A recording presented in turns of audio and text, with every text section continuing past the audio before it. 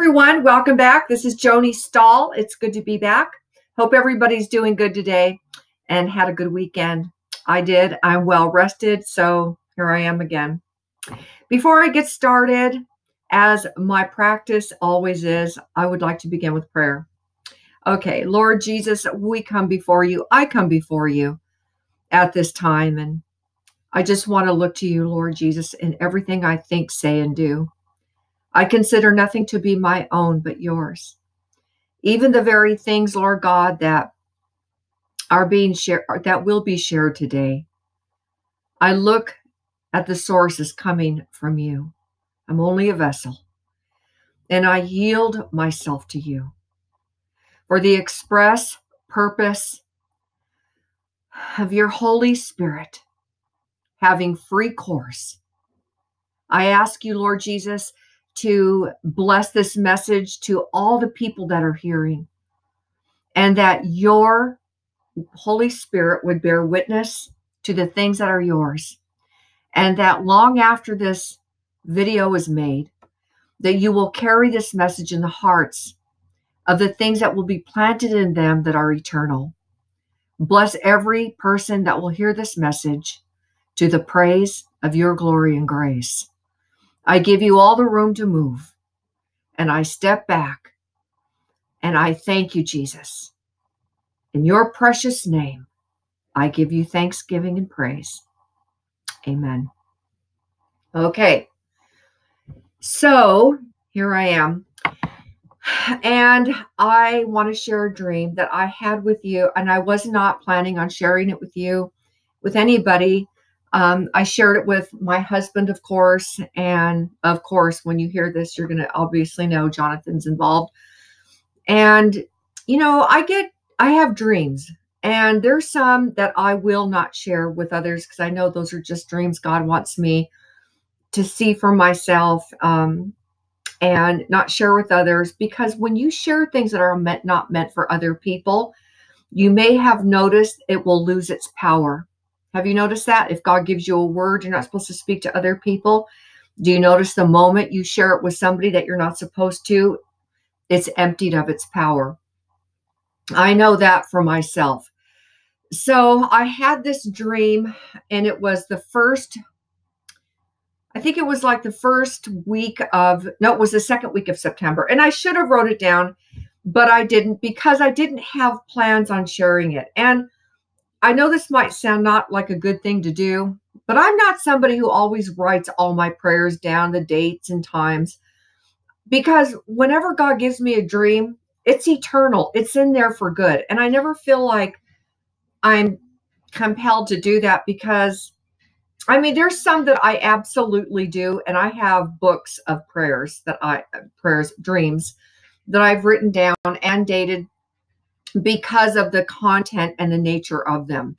But it's never to say, well, I had it on this day to prove anything that I say, because I don't feel like if we are truly moving in the prophetic realm, again, we have to be obedient to what is shared and what should not be shared, and to not have to prove ourselves to anybody, right? Because if you're really truly hearing from the Lord, what difference does it make, right?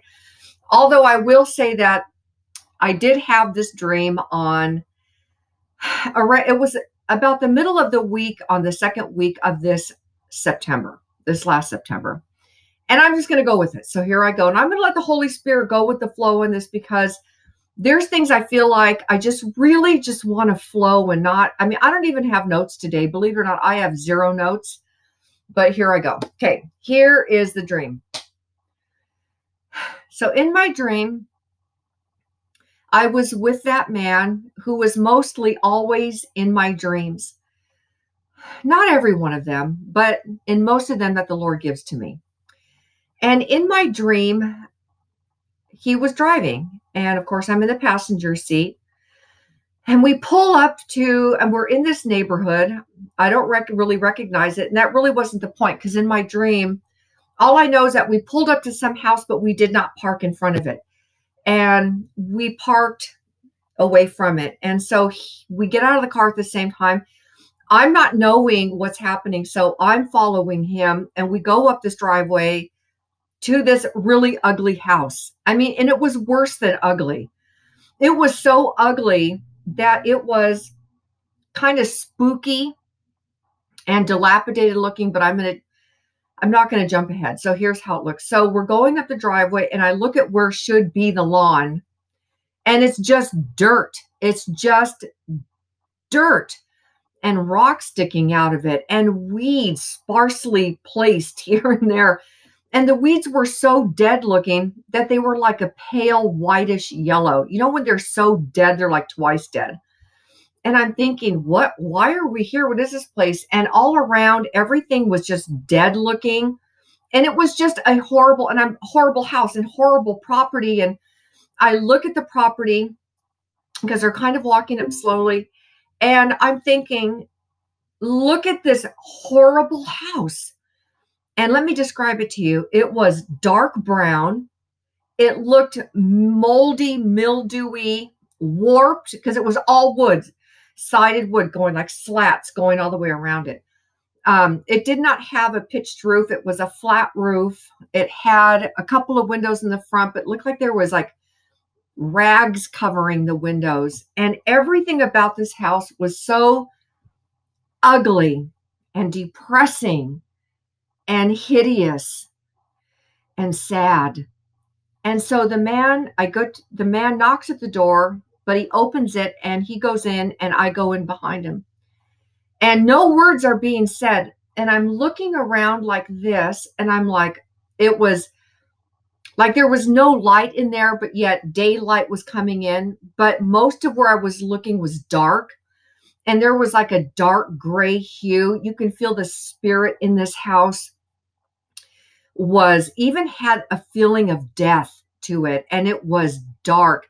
And I'm looking at the furniture and it looked like everything had been in there forever.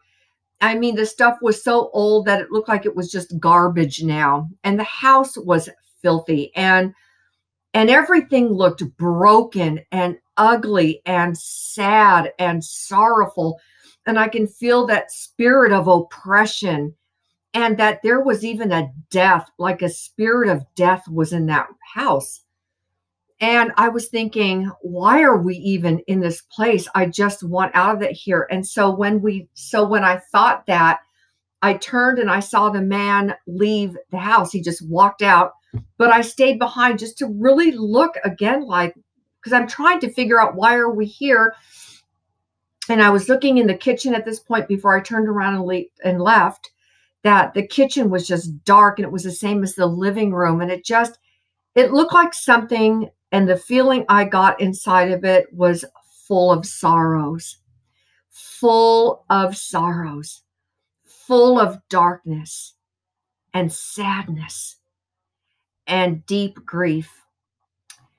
And I just wanted out of there. And so I left, and as I left through the front door, I looked and I saw the man waiting by the car down the way. And I slowly walked down the driveway and I got to the end of the driveway. And then I turned around to look back at the house because I wanted to get one more look at it. And I was just looking at how horrible and sad and depressing. And so, I mean, it was completely a broken down house. I think I've made it clear. Okay. So then I walked to the man and I woke up. Well, I wondered about what that dream meant. I was like, Lord, what did that mean? Well, time marched on. I didn't say anything to John, my husband, Jonathan, and I just kept it to myself. And I was asking the Lord, what did it mean? And I kept it. It was because any dream you get from the Lord, it stays right up front and it's there. It's like it's alive. Okay. Because I can tell the difference between dreams that are not from the Lord. They quickly fade away because things that are from heaven are eternal, but things that are of this earth are temporal. So you'll notice when you have dreams or visions from the Lord, they're there forever. You see them as if you just had them. And so that was like in the middle of the week. And then that Friday, Jonathan had the day off. Now we moved to this area recently. This is my hometown. Jonathan's not familiar with it. So I said to John, so, we've only been in just this area. We live near the coast, very near the coast. We can see it from our balcony, and that's how close we are. So Jonathan, though, he is not from this area, like I said. And so since we've moved here, I've never really taken him into certain neighborhoods around here. And I grew up here. And so that day he said, let's go for a drive. We like to do that. And so he said, hey, he goes, I have never even gone down over there. And I said, we live in a tiny little apartment, but over in this certain area, it's all $1 million homes. I mean, coastal, gorgeous, amazing, beautiful homes. Okay. And I said, I can take you down there. I said, I know the area really well. And I said, so let's take off. So we got in the car. And so I'm telling him, turn right, turn left. And I go, turn down this street. Now, this is a particular street I really never, ever need to go down. And even when I was growing up here, there was really no reason for me to go down there. Like everybody knows about this street. But like I never knew anybody on that street, and it's kind of out of the way, and there's no reason for me to go down that street. So anyways, I'm like, okay, go down this one street. So he turns down the one street, and we're going, and all of a sudden I go, stop the car. So Jonathan stops the car, and I'm like, because he's sitting right here next to me, and I'm going like this, like that, because I couldn't believe it. I go, Jonathan. He goes, what? Like he doesn't know why he's stopping. I go, Jonathan, I said, you see that house right there? And he goes, yes. And I go, John, I call him John, but he wants to be called Jonathan. I said, I dreamed about that house just a few nights ago. And he goes, that house? I go, yes. I go, it's exactly everything how I saw it. Everything to the T is exactly how I saw it. Every single thing. And I'm telling you, you guys, it was every single detail I saw. Now, let me overemphasize to you, I have never seen that house before in my life. I remember going down that street, but that was like 25 years ago. Like I said, I grew up in this area, but there was never a need for me to be in that street. I know it exists, but I've never been down that street in probably the last 15 to 20 years, maybe that amount of time. And so I'm staring at it thinking, okay, now, because I've been asking the Lord, what did that house mean? Why? And now I'm seeing it in real life. Jonathan says, oh my gosh, he goes, look at the address. And the address was 2020. And we just sat there, and there was this ominous feeling in the car. And I'm looking around thinking, I said, Jonathan, what does it mean? I said, look at this neighborhood. How is that house? And I'm talking, it was on the cliff overlooking the ocean. Every house on that street, you guys have to understand, it's a pristine neighborhood. I don't even think a house like that exists in this entire area we live in. It looked like something you'd see in Gunsmoke, like a shack, a dirty gun shack, something that looks so ridiculous. Like, how is that house even there? And so I looked at that house, and we're like, I'm seeing the thing, 2020, the address.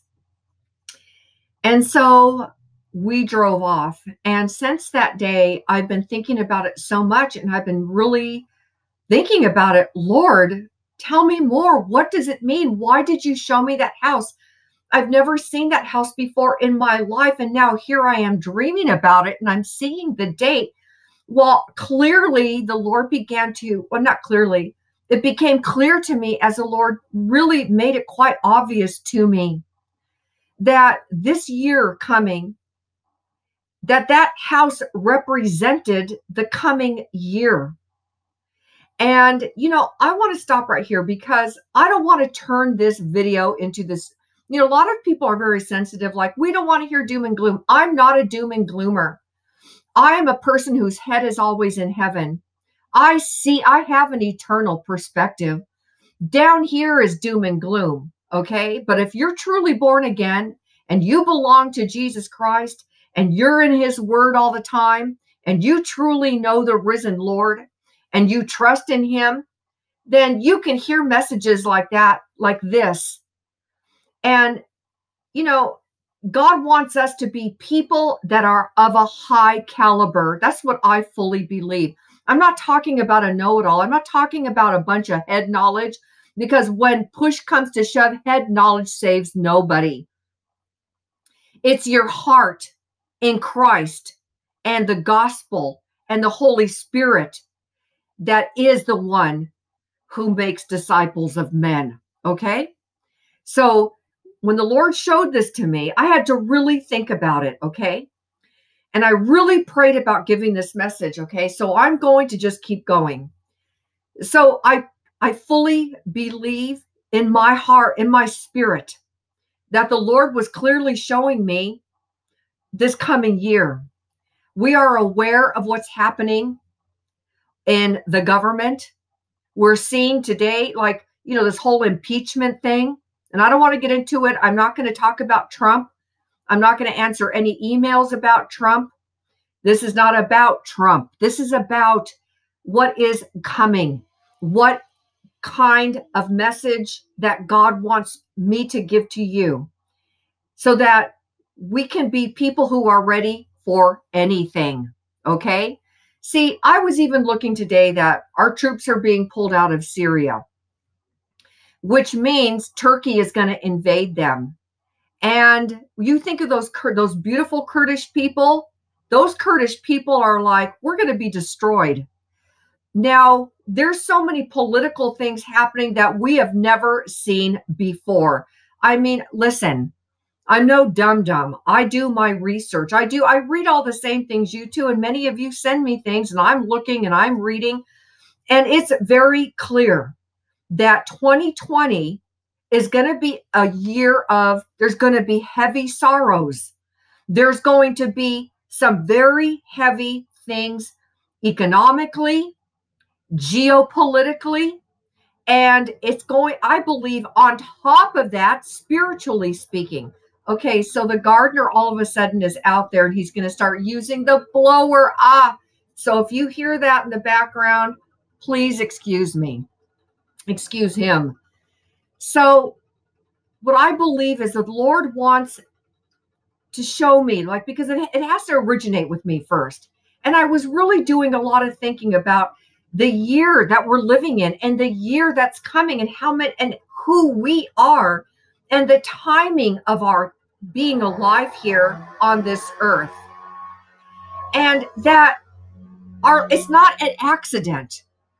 And we have to look at what's happening that's coming in the world, because you see, all these years that you've been reading your Bible, all the years I've been reading my Bible, let me put it to you this way. And this is what I said to myself. This is what I thought to myself when I was thinking about doing this message, when I was thinking about that vision and how it came to pass about 2020, the things that are happening in the White House, the things that are happening in this total war in our government, things that are happening on in Israel, in Iran, in, the church in Iran that's exploding. People in Afghanistan, they're seeing the man in white, which is Jesus. They're getting tons of people.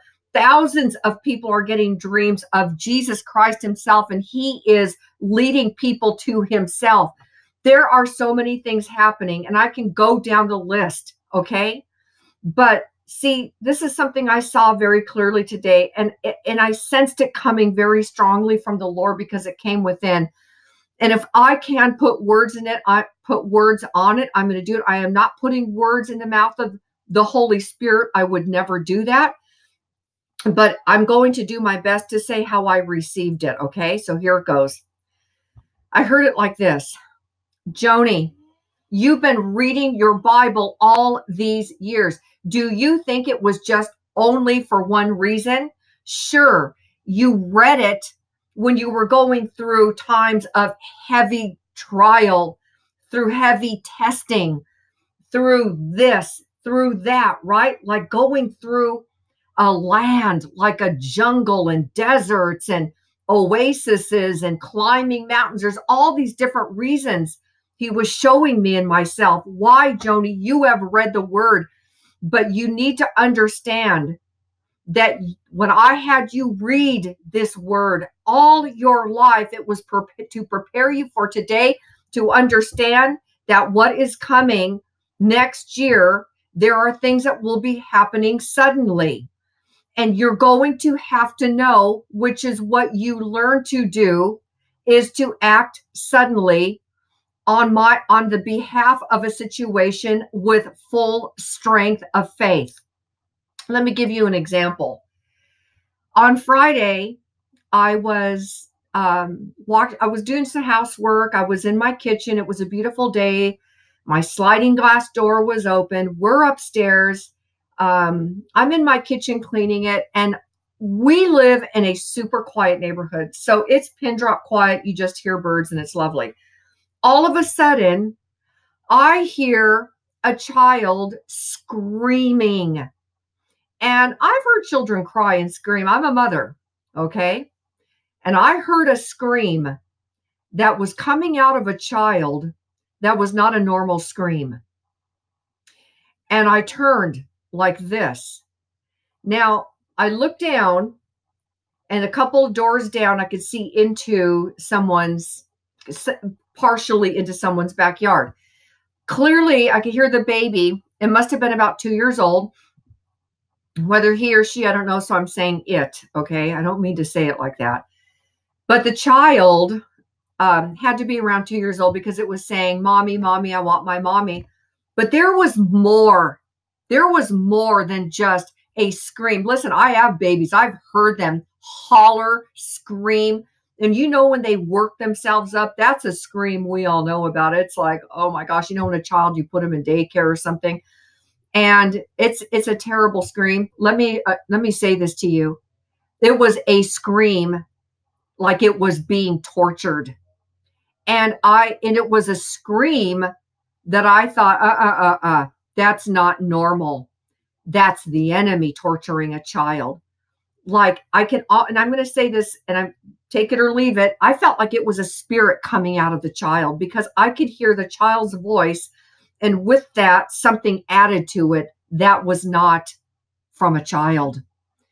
And I walked over to the screen, and in a low voice, I said, "In the name of Jesus," I said, "Lord, I pray right now concerning that child."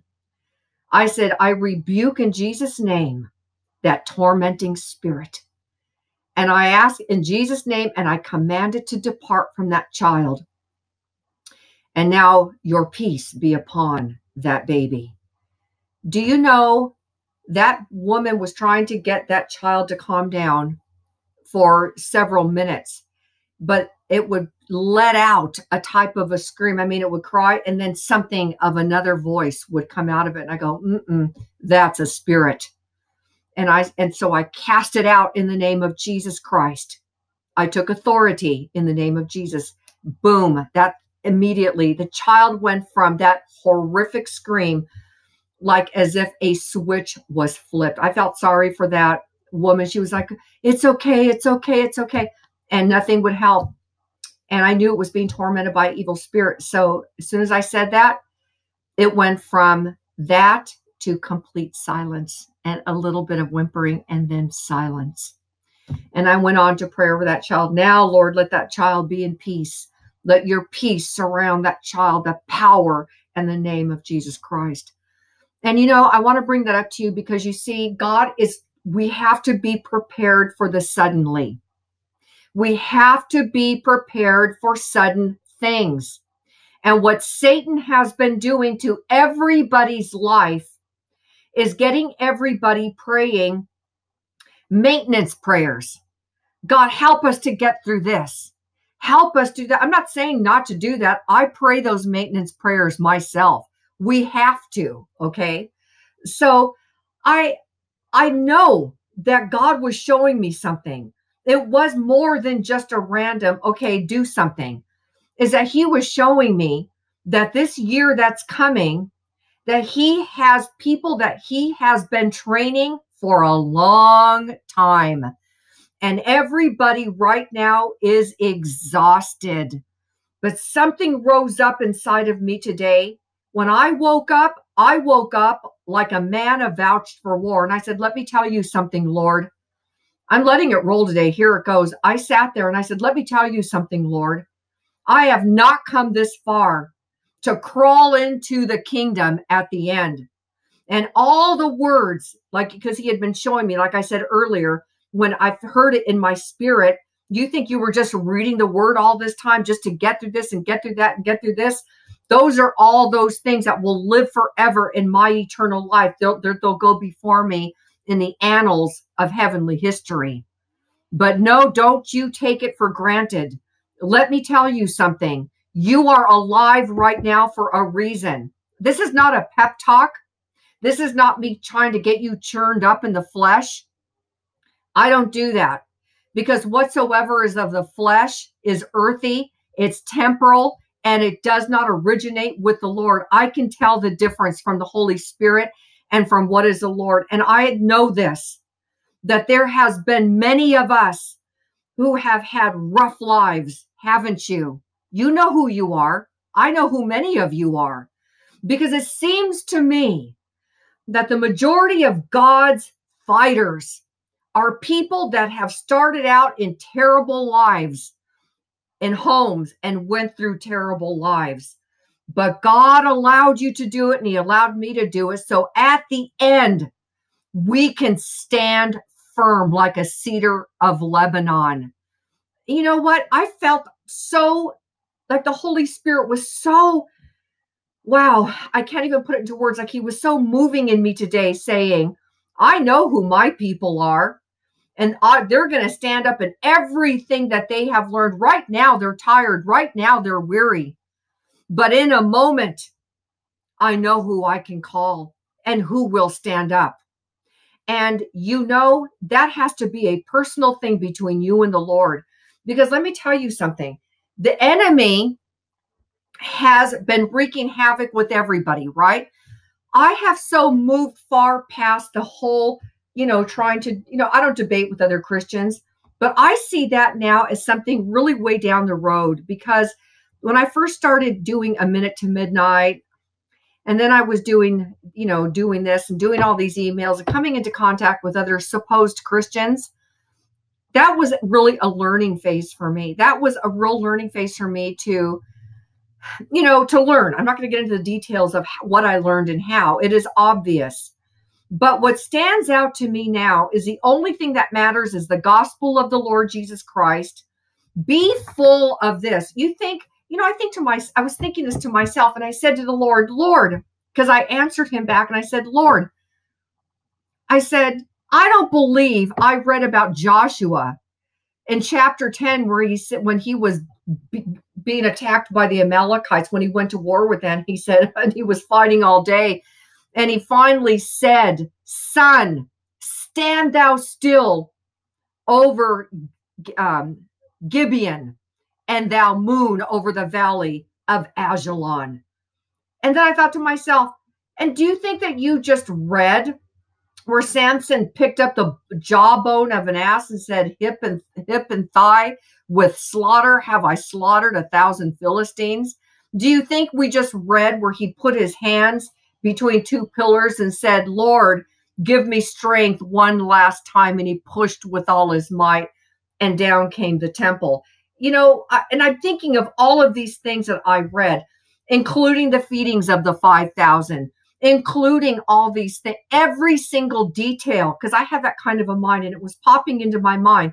I said to myself, Joni, do you think you just read that to go on and say, yeah, I've read that before? And I thought, if you are there and you're like, because a lot of Christians do, they're sort of like, I know, Jonah was called by God to go to Nineveh. If that is your attitude, you need to go into the waiting room with Christ. You need to go into the gallery where the king is held, because we need to be understanding that this word I read like an attorney. Okay. This is something God put into my heart. Even when I was young, I would just stare at it, and I would stop and I would look at things, because you see, when I read this word, I read it as something that I can go into and say, Lord, Did you not say, Lord, when, this happened and that happened, depending on what situation I'm in, that's the same God. That's the same God that made that sun and moon stand still for a period of 24 hours. That's the same God that caused Haman to hang on his own gallows, that he meant for the extermination for all the Jews. And page by page and testimony and testimony, every single thing is for today. Because see, what I'm doing, and if you're like, Joan, you're talking about yourself. Sometimes I am going to talk about myself as a demonstration to say, this is where I'm standing now with Christ. And for some reason, I feel the permission from the Lord.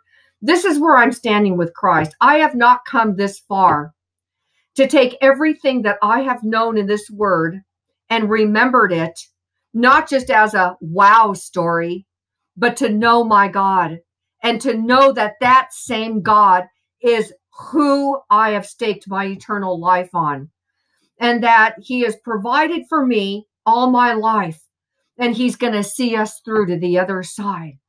And I want to be part of what Christ is doing, and you want to be part of what Christ is doing. And if you are suffering this day, then you are partaking of the sufferings which are of Jesus Christ. And if God is allowing you to suffer, look, suffering is suffering. There's never anywhere in the word that says, by the way, enjoy it. It just says, like for instance, in Philippians 1:19, it says, it has been granted unto us on the behalf of Jesus Christ, not only to believe upon him, but also to suffer for his sake. And yes, there's all kinds of suffering that may not seem like it's for the sake of Christ. And I'm not going to go through all that because I don't think every bit of suffering is on the behalf of Christ, I would think. But I want to be careful by saying that because there's other kinds of sufferings, and that's a whole different show. But the point I'm making to you is this: trust in God, okay? Yes, you are seeing this. You're in the same world I am. And you're seeing the same news stories that I am. And if you're not a person who's watching the news, I get it. You're saying, but Joan, it's too depressing. That's fine. But you're going to still be in this same world that we're in. And it is important that at some level you understand what is happening around you. The tribe of Issachar had the understanding of the times that they lived in, so that Israel might know what they ought to do, and all Israel were attentive to them. You see, there has to be those of us, and it should be you to some degree, that you want to see what's happening, because you see, this isn't 1900. This isn't 1950, 1970. We are close to the return of Jesus Christ. We're close to seeing an implosion in our government. We're looking at seeing probably a planned economic collapse. We're looking at a war that's going to erupt at any time in the Middle East. We are seeing things congealing. They are coming together, and it's fast tracking. Okay. Now, the people of the United States, we have enjoyed comfort. We've enjoyed, come on, I'm an American and so are you. I don't need to go into it. Okay. And so even when we are shown things that are coming, the attitude of Americans is, yeah, I know that's pretty bad. Hey, you want to go grab a cocktail, let's go here, let's go there. But listen, I mean, think about this. When you look at the major governments, Babylon, Medo-Persia, Greece, the Roman Empire, and the coming fourth wild beast, as spoke about in Daniel, the beast system. We're pretty much there, okay, at the beast. I think it's pretty much there in place. But what I'm saying is all those kingdoms, they were there hundreds of years longer than this nation, okay? And nations, according to good historians, last for the best years are 200 years, okay? And after that, there's a decline. And our nation, it may be a place where you have all kinds of freedom, and we do, But there's something that is happening, and God is warning us. God is speaking. People say, God never speaks to me. Yes, he is speaking. God is speaking loud and clear to us every single day.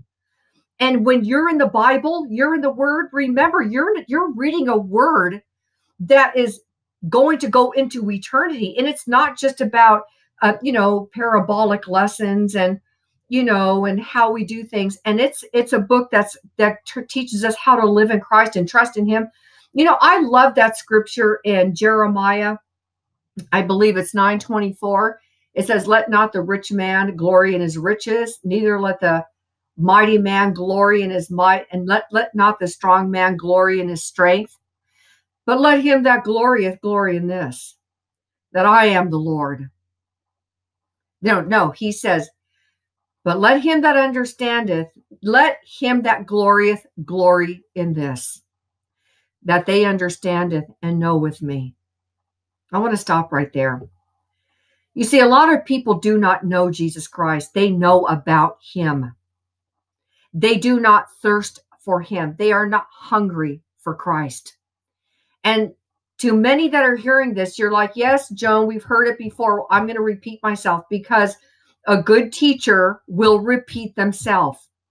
When you're trying to talk to somebody and they're not hearing, think about how the Holy Spirit must feel, how he has been speaking for well over 2,000 years. You want to go take it further, over 6,000, because there's over 6,000 years in this book. So look how much he's been speaking. That's a lot. And his word is immune to destruction. It's going to be done. And the time is coming. Look, a lot of people, they want to get into deep eschatology, and there's all these eschatology wars. Listen, let me say this to you. This is something I want to say. Put down your weapon against each other. Okay? If somebody does not agree with you, who cares? Who cares if they don't agree with you? If you're sure about what you believe in, what difference does it make? Fighting doesn't make anybody. The wrath of man worketh not the righteousness of God. I get it. I will defend the faith once in a while, but it's not up to me to make another person agree with me. We have to be people that are stalwart, that are strong in Jesus Christ, that know how to take an order, that know how to hear him for ourselves. But you cannot do that unless you understand and know him. You see, I think of Bartimaeus. There was two blind men, and Jesus was on his way to leaving Jericho. And these men ask, what's going on? What's going on? And someone says, Jesus of Nazareth is passing by. Well, they spring right up. Jesus, thou son of David, have mercy upon us. They're screaming out. And somebody nearby says to them to hold their peace. But when he knew he was leaving town, he was thinking, I may never see him again, or see him. I may never have this chance again. And he took it seriously. He didn't care if he looked like a fool. He didn't care that he screamed and was annoying everybody near him. You know what he knew? That man, Jesus Christ, was passing by. And he screamed even the louder, Jesus, thou son of David, have mercy upon me. And it said Jesus stood perfectly still. And Jesus said to somebody to go bring Bartimaeus to him. And a man came to him and he said, be of good cheer, arise, the master calleth for thee. You see, the Lord knows who's his, okay? Because when he says in his word, a tree is known by the fruit that it bears, right? If it's bearing corrupt fruit, he says you're going to see it. If a tree is bearing good fruit, you're going to see it. But let me tell you something. It says, the throne of God standeth sure upon this foundation, having this seal. The Lord God knoweth them that are his. And those that are his are going to rise up to the occasion. There is a rising remnant. I remember I did a video weeks ago, and I titled it something like The Rising Army. And somebody wrote to me so offended just over that title. How dare you? That title is total heresy. How is that heresy? Heresy is you go into the NAR, you go into all these things, but I will never be afraid to say God is raising a mighty army all over the world. Look what's happening in the underground church in Iran. Look at what's happening. Did you know Iran, let me remind you again, is the number one fastest growing community of born again Christians. They don't have assets. They don't have any buildings. They don't own any property. They don't have any money. But look at the power that's going. You think any of them are arguing with each other, whether there's a pre, mid, or post rapture? You think any of them are beating each other over the head with Bibles and screaming at each other about who's right? You think anybody's over there thinking about all this crazy prosperity stuff? No way, man. They're operating in an Acts style church. Okay. Second largest growing is the Afghanistan church body. And the underground leaders are saying they're getting dreams of Jesus Christ. Listen, Jesus Christ is on the move, and you want to be on the move with him. Listen, this government is falling apart in pieces, okay? Whatever your take is, don't write to me, Democrat, Republican.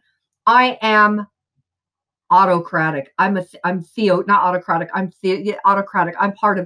theocratic worshiper of Jesus Christ, okay? And this is time now to stop looking horizontal. And when you're seeing things coming that look scary, the Lord says, I will make them to laugh at what? I'll make them to laugh at sudden destruction when it cometh. He said, when it comes.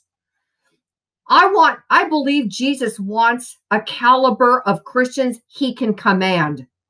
He wants to be able to command you without you asking questions, without you running it by somebody. What do you think I should do? What do you think I should do? You see, God just cannot trust anybody with his stuff. It's true. Look at what people do. They take it upon themselves, and then they they ruin everything, meaning they'll start their own ministries. They think they're hearing from the Lord. They take up prophetic mantles that are not their own. Next thing you know, they're going this way, they're going that way. And the worst part of it, everybody's listening to them. Who can God command? Who are you listening to? I'm emphatic today for a reason, because the Lord wants to get your attention. He doesn't want you or me or his people anymore. Don't worry about this world. Don't worry about what's happening at the White House.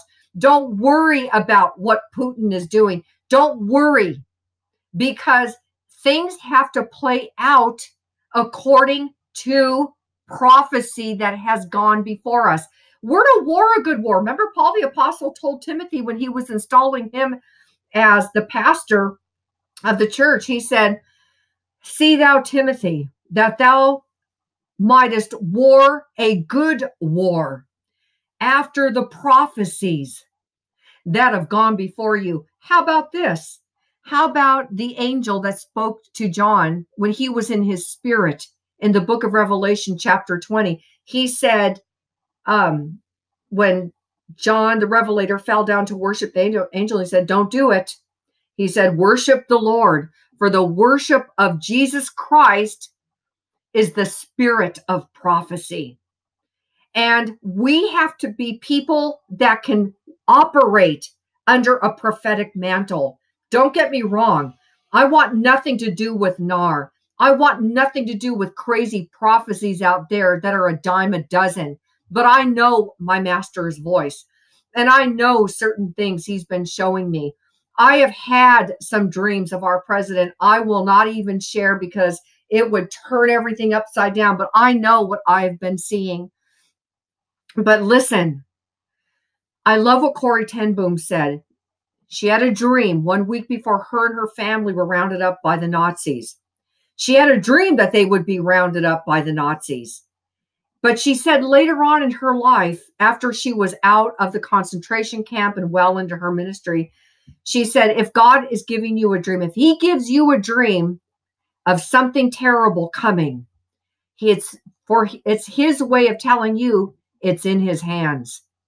So we have to be people he can command, people that won't ask, do you think I'm not going to see if the Lord, see, I used to do that, and it's part of the training. Okay. When you're unsure of what you're hearing in the Lord, and it's part of being human, that human part of yourself, you're going to run it by your friends. But notice when you do, it empties itself of power. I have noticed that when I have heard from the Lord and I think, oh, what, I'll sit on it for a while. And sometimes he wants me to do something now. You know what I do? I do it now. And I let all the consequences go to him. You know what I believe? I believe that Satan is terrified of people that obey because he wants high obedience. He wants us to read the word and do exactly what it says, what he says. And he has to be able to trust you in a moment's notice. I want to break from here for a second. A lot of you know my background, and I had a miserable background. Okay. But let me tell you something I know for sure, that in that miserable life I led, in it, I never, ever stopped reading my Bible. Okay. And no, I'm not bragging. Okay. I'm sharing. I'm teaching you something. Okay. I was in the worst possible scenario a person can be in for 22 years. And yes, of course, I prayed and I was in my Bible daily to hang on for dear life. But while that was happening, the Lord was moving in my life in another way. He continued to use me, even if I had sobbed for 3 hours that morning. After 3 hours, the phone would ring. And next thing you know, I would be front and center in action, in obedience to, and putting myself aside. And boom, I was obeying the Lord in a thing. And so I had learned through all these years in my life, even past that, that God, no matter how I was hanging on for dear life and reading the word, God was training me how to live in Christ in a pit of hell. Okay. To be front and center when other people needed help. Was it hard? Yes. I wasn't like, oh yeah, what can I do for you? I had a knot in my throat. I did it with my heart palpitating.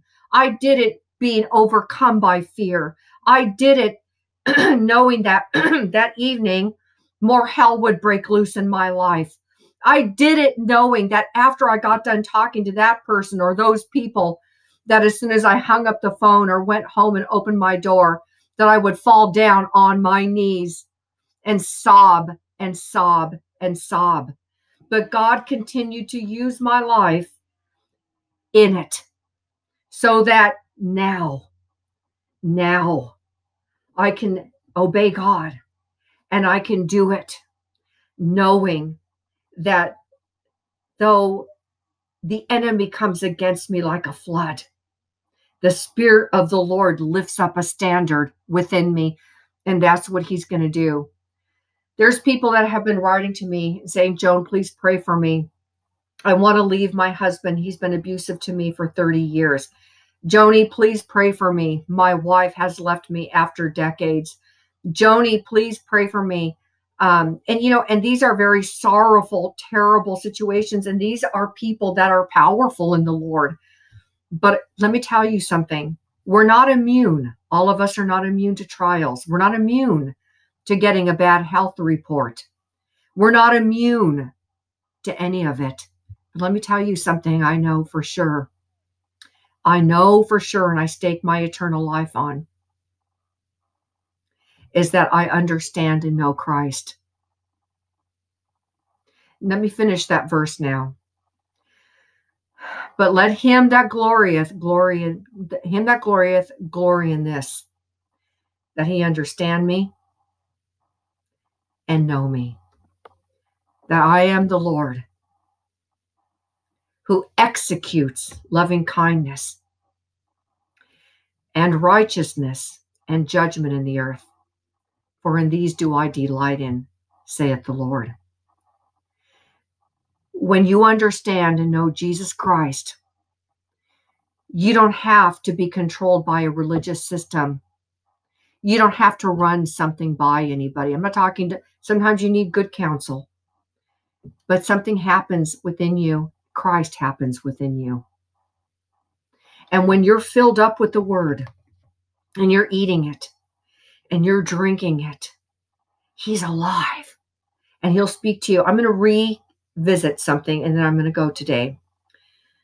I want to repeat this story because it's worth repeating. This was about 4 years ago. I was sweeping my house and I was in my kitchen sweeping it. And it was about 10 o'clock in the morning and I began to become hungry. And I was thinking that after I was done sweeping that I would eat. And while I was sweeping and being hungry in my body, I heard the Holy Spirit speak to me. And this is what I heard him say. He said, when you are hungry, your body tells you that you're hungry. And I heard that and I was like, I'm thinking, yes. And he said, your body is alive and it will tell you it needs food because it needs food to stay alive, right? And I was like, and I'm knowing, so I said, yes, Lord, of course. And he said, same it is with your spirit. He said, and he was talking about thirst. He said, when your physical body, he said, is hungry or thirsty, he said, it's because your body, your human body is alive and it's telling you to give it food and water to keep it alive because it's alive, right? And I said, yes, Lord. And he said, it's the same it is with your spirit being, your spirit man. He said, when you are spiritually alive, your spirit man is going to let you know that it needs food and water. The same exact way that your outer man tells you it needs food and water, right? And I was like, yes. He said, and then all of a sudden, I saw an image of a dead person. And he said, you see that? Is that person hungry anymore and thirsty? And I was like, no, Lord, he's dead. He goes, exactly. Same it is with people that say they are born again, but never hunger or thirst for me. They are spiritually dead. They are not alive. If they never hunger and they never thirst for the word and for prayer and for me, he said, is because they're spiritually dead. I want you to let that sink in.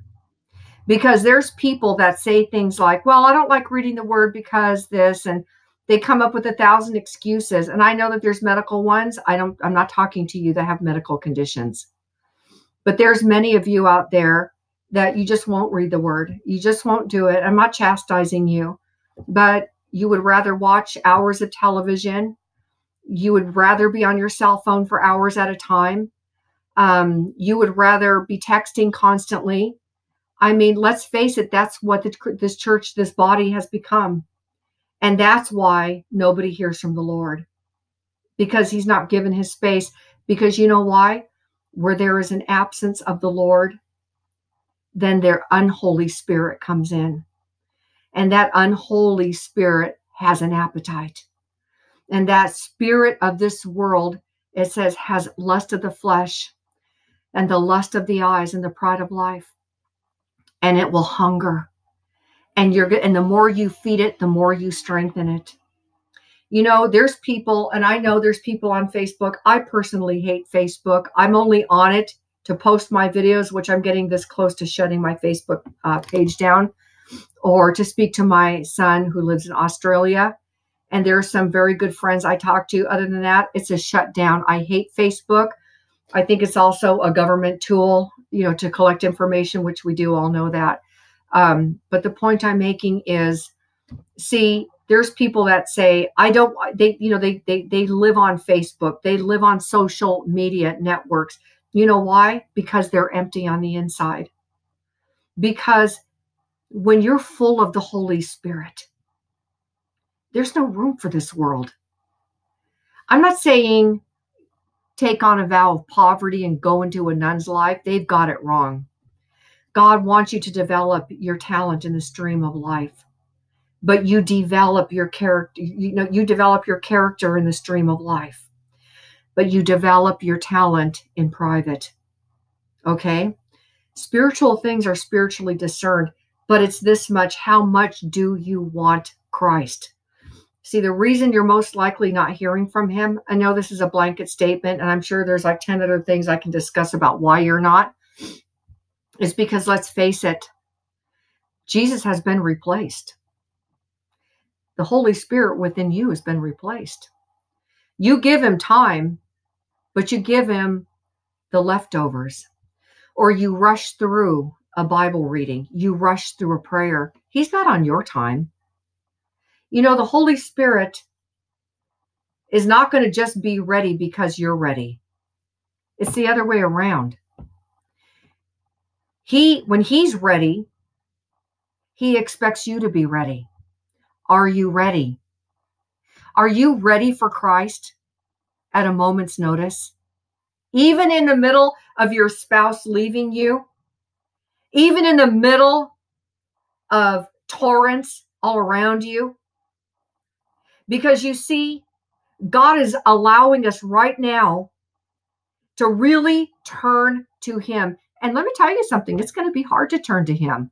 If you're used to always being on Facebook, and you're used to constantly talking and talking and talking and talking on the phone, and texting and texting and texting, which is another way of talking, you've given yourself over outwardly. You're living an outward life. But something will happen to you. It's going to take you a week. That if you really, really, I'm not talking about, like we talk about fasting. Well, I'm going to fast from Facebook and I'm going to fast from my phone. That's not a fast. It's not a fast. It's a decision that you make to conduct yourself as a mature Christian, where you can have your conversations and this and that. I'm not here as the text police. It's not my job. My job is not to do anything in your life. That's the job of the Holy Spirit, to convict and to convince of sin or to train you. That's not my job. And it's yours. See, one day you're going to stand before Jesus Christ. That's a reality. And you don't know that tomorrow I don't know I'm going to be alive tomorrow. I'm pretty sure I will be. But eternity is a long time. And you don't want to exchange what God is giving you now for 3 more hours on your cell phone. Listen, you want to lay up things eternally. Where your heart is, there your treasure is going to be also. Where's your heart? David, I was reading Psalm 119. David says, with my whole heart have I sought you. He talks about with my whole heart. With my whole heart, he says it over and over and over again. But if there's parts of your heart that are not under control of the Holy Spirit, then you've got a foot somewhere and it doesn't need to be. And I say this to encourage you, because you see, there's reasons why God is not moving in our lives. Okay?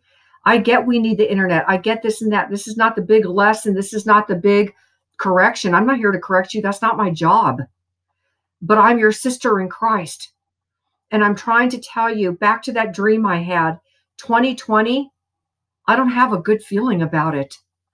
I don't know what's going to happen. I don't have any visions or dreams. Oh, this is supposed to happen. I don't know. But I know enough of this that I'm alive on this earth and I see what's coming.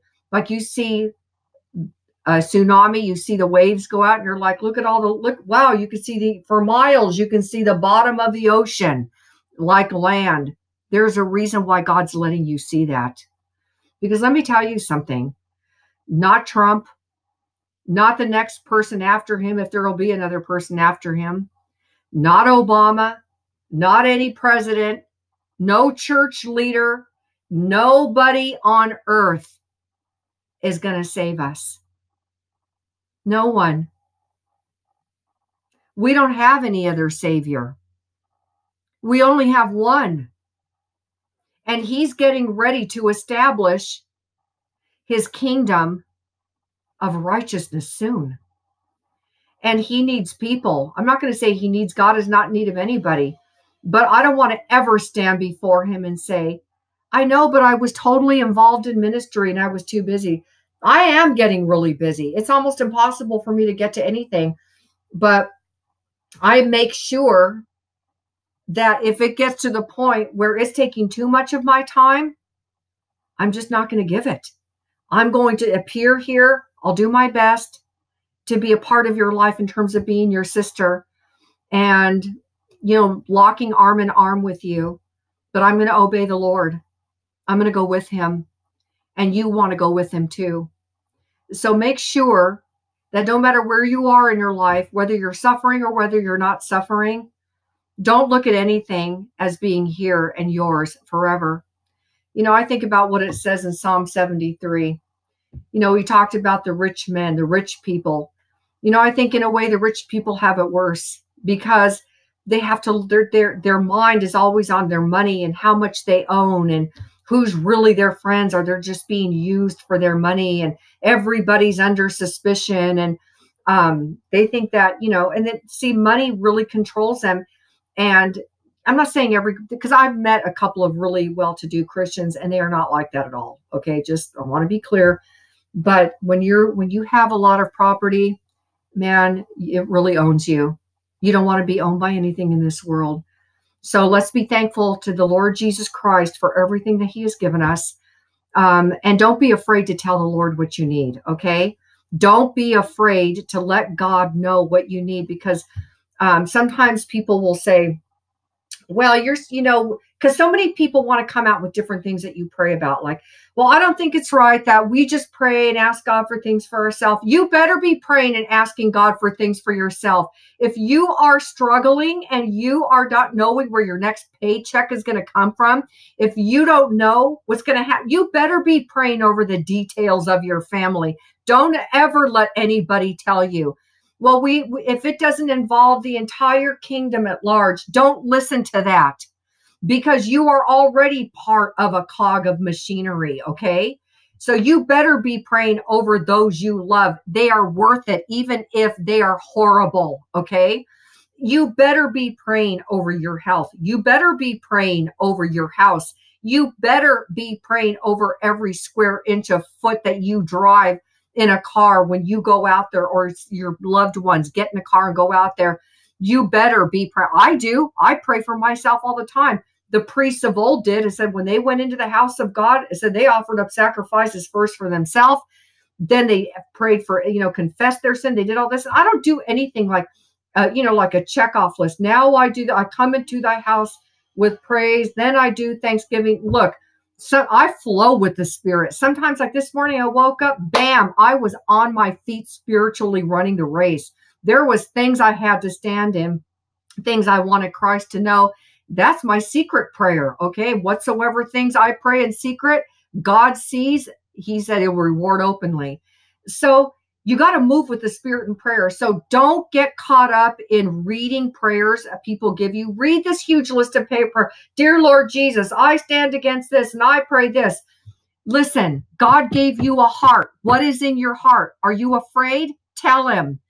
Are you terrified? Tell him. And don't let people say, well, if you're worried, you're calling God a liar. Sometimes if you're worried, you need to tell God you're worried. Tell him you're worried.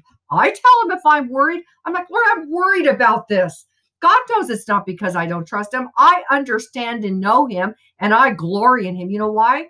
Because I have decades under my belt to get to know that the God that has delivered me out of every evil thing will deliver me again and see me into the other side, into the kingdom of heaven, and up in the glories of heaven. So don't get caught up with reading other people's prayers. Sometimes that's good. It teaches you how to pray. Don't get stuck on that. God wants to hear from you. He wants to hear what you think about things. He wants to hear what's in your heart. You know why? A prayer is not a prayer unless it's in your heart, unless you're feeling it. Okay. Now, I'm not saying again, because I know there's people out there, because sometimes somebody will be like, well, I think that's wrong. It's like, you need to keep that with you and the Lord. But I know whom it is whom I've believed in, and am persuaded that he's able to keep that which I've committed unto him against that day. And my prayer life is personal. It is intimate, and I know him, and I'm going to talk to him as Moses spoke to him face to face. And I fear him at the same time. I fear the living God, because how it even says in Job, how little we know of him. So I do fear him. And so you pray what's in your heart. You pray. And one of the things I've been praying for certain people that I know, is for God to begin to stir them up in their hearts. If you're not stirred up, that's why you're bored reading your Bible. That's why you're bored. Oh, I heard that verse already. It's like your heart's in the wrong place. Your heart is darkened. There's darkness in there. You should be able to hear the word. It says, and say along with King David, I rejoice at thy word as one that findeth great spoil. Think about everything we know that they didn't know thousands of years ago, and everybody's bored with it. What an indictment. Sorry to hear that. But I want to encourage you today. Stand upright. Put your shoulders back. Keep an eternal perspective. Keep looking up. Notice when you look up and say, Lord, I don't know about any of this destruction. I can't control what everybody's doing around me, but I understand and know you, that you exercise loving kindness and righteousness and judgment in the earth. In these things you delight in, and I glory in God, my Savior. And I'm going to stand on the rock of ages, and I'm going to trust in the living God. I'm not going to trust in what I see, because what I see is not even going, it's going to go away. But I trust in the eternal living God. You guys, I love Jesus. I don't know if you noticed, but I love him. And I want every waking, breathing moment to reflect that. Think about Moses' face. Think about Stephen's face. It said Stephen's face, they marveled because it said his face looked like that of an angel. And Moses' face shone. And you know why? Because they reflect whatever they look at. You reflect whatever you look at. If there's deadness in you, it's because you're spending too much time in dead things. If you know what I'm saying? Like, if you spend your time in the spiritual, then your spirit man's going to come alive, and you're going to be hungry. Look, I'll tell you something. I'm not some big theologian. I'm not some big wig. And sometimes I might even get things wrong. But you know what? So did everybody in the Bible. But you get to understand and know the Lord, because let me tell you something. A day is coming very soon where this nation's coming in for a rude awakening. And all the churches right now that are filled up every single Sunday hearing another story about the feeding of the 5,000 or walking on the water for the billionth time, they're just not ready. And they're going to have to be ready in a moment of time. So God wants you to be ready. Be ready. And the only way you're going to do that is when you understand and know him. Okay? All right, you guys, that's all I've got to say. I'm going now. Go with the Lord. Have a good day. Shalom. And thank you so much. All you new subscribers, welcome to the Field Notes. I like to tell everybody this is more than just a YouTube video. This is a classroom. I thank you for all your emails. Keep them nice. I'd let everybody know in advance. Everything that's abusive, everything that's meant to start a wildfire. I don't even read. I see just enough to see what it's about, and I instantly delete it. I have no problem with that. You're totally welcome to disagree. Just be nice about it. There's people that disagree and you're not nice about it. They go into the delete file. Thank you also to all my new Patreon supporters and my old Patreon supporters. Thank you so much. Please pray about becoming a Patreon subscriber. Your help really does make a huge difference with this ministry because I want to keep doing these shows. I just love it. And also, all my contact information and donation links are down below in the description box. So click on show more, just go down. And when you scroll down in the description box, you'll see my website address, Patreon, PayPal, you'll see all of that, and my email. So that's where you can contact me. All right. All right, you guys, God bless you and have a great day. Okay. Shalom.